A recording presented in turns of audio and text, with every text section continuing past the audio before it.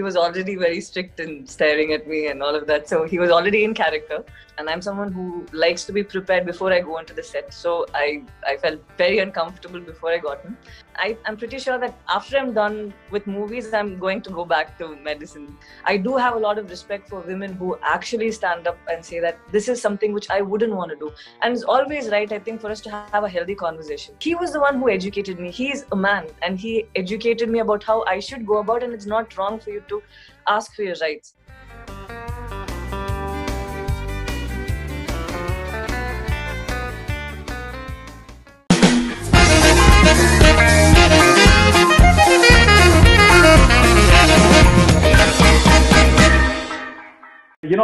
I'm a huge admirer of yours, I think, for what you stand for. It's an absolute revelation. I've been researching about you and what you stand for. It's truly amazing. But first of all, how's been your association with Netflix for this wonderful?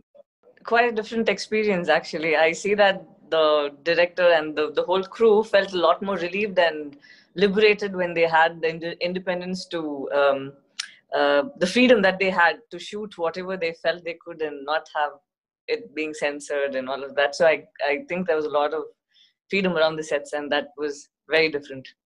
All right, and you have someone like Prakash Raj who stands literally for freedom in a way. Yeah. Part of your... Intimidated. The word I would say is intimidated. When we walked into the set, I was very scared. No, because he already had that aura of the dad. He walked into the set as the dad. I came in as myself. I said, hi, hello. He was already very strict and staring at me and all of that. So he was already in character. I was yet to sink in. So it started off right there. So it has been a very interesting year for all of us. Yeah. And now Netflix is something that a lot of people all across the country and the world, they've been consuming OTT platforms, and Netflix is mirroring that in many ways as well. How do you look at this new phenomenon, the way people are consuming their entertainment in altogether new manner at their own convenience? I think we've just come to realize how important media is for our lives, because as much as we love the state of mind we are in, to always make us feel better, to go through an emotion, we need movies. So even if there were no theaters open, we had so much good content coming in that it kept us going through all those hard times. And so I think I realized how blessed I am to be part of this side of art. Yeah. So what all did you watch in the last, say, 8 months? Quite a lot of films, actually. One which I loved was Capernaum. There's this film. So that one hit hard. So I think that would be my personal favorite from whatever I'd watched. That's the thing which came up to my head. When it comes to this short film of yours, it's part of 4 films coming together. What was there in the writing of this particular short film that really attracted you? Vetriman sir actually didn't give me a full-fledged script. He only told me that it was going to be for 30 minutes. And this was the line. It's about a dad and a daughter and the conflict and the trauma that takes place after a series of events. So this is all I was aware of, and I didn't have the dialogue version yet. And I'm someone who likes to be prepared before I go into the set. So I felt very uncomfortable before I got in. But after I went there, I felt glad, because it gave me a very different perspective. Because if I was already aware of what was happening, I wouldn't have been virgin to that particular location and that particular emotion. He told me exactly what I was going to do a few minutes before. I was aware of the whole script, but what happened during that scene came right then and there. So I was there in that moment. I didn't have anything practiced already. So whatever emotions came forward was as raw as it came out of me. So, and that way, I think this was one of the most raw performances I've done after Kali. I did a film called Kali with Dulquer. It's a Malayalam film. I think in that I was this vulnerable. I think after that I put myself out there just for this, because I wasn't prepared. I wasn't aware of what I might be, what might come at me. So, how different is it to work in a film which is, say, 30 minutes long compared to a full-fledged feature film? Oh yeah, actually, I haven't been part of an anthology or a short film before for me to be aware of it, of the impact it might create. But then I never thought, even for a second, that it might not be as powerful as a feature film because it was Vetrimaran sir who was doing it. I was pretty confident about that, but I always was worried in the location because it takes you a while to sink into a particular character. I've always done films which were say 80 days, 150 days, but now I had to shoot something for 8 days and go through these emotions, own it by that time. So I felt that was very quick for me, and I came to realize that it wasn't hard, but the results were phenomenal because I worked with such a team. I worked with a team which owned up the whole environment, the whole world immediately from day one. Prakash sir turned out to be the dad and the one who gained my trust. But then in the end, I'm betrayed by my father. So he played that in the rawest form possible. And Vetrimaran sir kept prepping us in between shots. He would talk about what happened around the world, and it would be a very personal conversation. He would talk to me about how girls had a future, they had everything planned, but then suddenly another person's intrusion might change the whole thing for them. So he would quote real life incidents, and that didn't make us go, say, even between shots, I don't remember eating when we shot, because I was always there in that environment and we shot throughout. So those 8 days was packed. Even after I was done shooting for the film, I carried that burden for quite a while. It was pretty traumatic.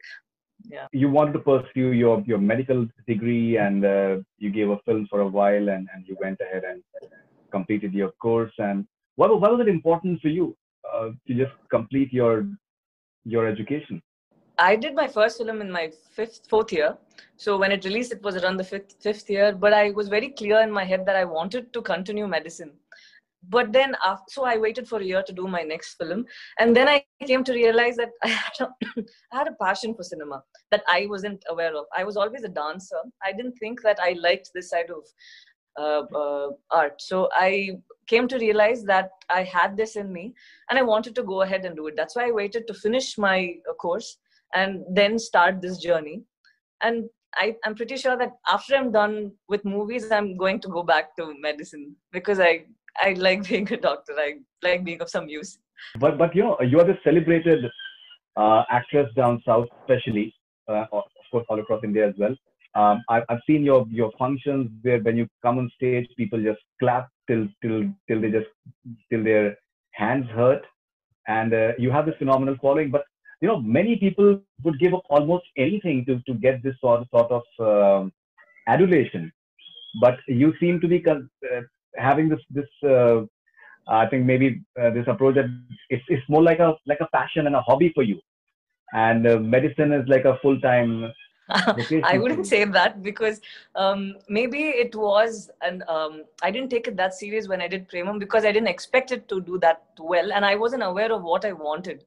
So maybe around that period, I was a little unaware of what I wanted to do next. But now I'm pretty clear because along with all this love comes a lot of responsibility because people whom I've watched growing up, I remember seeing them and realizing, oh, maybe I should do it this way, or maybe I should live this way. So I think in a way, media has a huge influence on people. And when I'm put in this platform, I think I have a lot of responsibility to be correct myself. I never knew, I never took a side up until now. We had conversations during our short where I would say, I'm not for this or that. That time Prakash sir and Vetrimaran sir would say, no, if you're not for this, you're always for the oppressor. You're not there for the oppressed. So there are a few things which I picked up in between where you need to also be politically educated about what is happening because you're in this platform. You cannot end up doing, say, a role which is not right. For example, if I playing a character is different, but showing something which doesn't exist in the society is wrong. So I came to realize that I cannot take the so-called love that I'm getting right now. I cannot take it for granted and just go about thinking of it as just another the hobby. So I don't think I'm there in that space, but I've moved on and I've become more responsible right now. Right. So now you're someone who just walks the talk and who actually does what you say or believe in. Like for example, you said in an interview that you have a lot of respect for actresses who don't merely consider themselves as love interests in a movie, and they want something more than that. So they Yeah. actually should stand up for women empowerment that they talk about in their functions and interviews Yeah. while they're actually doing movies. Um, that's a wonderful statement to make. To be more than merely a love interest of a hero in a film. Hmm. No, but that's a personal choice. Few of my friends prefer films like that because they have a different journey. Each actor has a very different journey. People get there at a different time. People have different emotions when they shoot a particular film. I can talk for myself. I can talk about my journey. I do have a lot of respect for women who actually stand up and say that this is something which I wouldn't want to do. And it's always right, I think, for us to have a healthy conversation. And I've been blessed to work with a team and directors who always wanted to have a healthy conversation, who were okay with inputs. And when you own up, when you take up a particular role, and when you give suggestions, it shouldn't come across like you're arrogant. I've worked with people who always felt happy that we gave such suggestions because it came from a place which would enhance the whole script. So I think it just cannot work one way. It also needs to be accepted by the director, and in that way I think for example, director Shekhar Kamula, he's phenomenal. There are things that I didn't know that I should do. There were times in the set where he would say, I think you should just put your foot down and not show up in the sets today if you are not being treated this way. He's a director of the film, and he gave the actor, he said that you shouldn't come to the set if you're treated that way. That's where Wow. you stand. So you shouldn't think that you shouldn't just give an excuse for their behavior, and you shouldn't do that yourself. I was always in a very, I was always this very subtle and very delicate person. So when he gave me a lot of thought about how I should be treated in this industry or in an environment which is always, I wouldn't say male dominant, but it's always used to being this way. So you need to create your space. So he was the one who educated me. He is a man, and he educated me about how I should go about, and it's not wrong for you to ask for your rights. So it cannot be just one way where I fight for something. You need to have someone who respects you in return. So it's always it's vice versa. It works this way.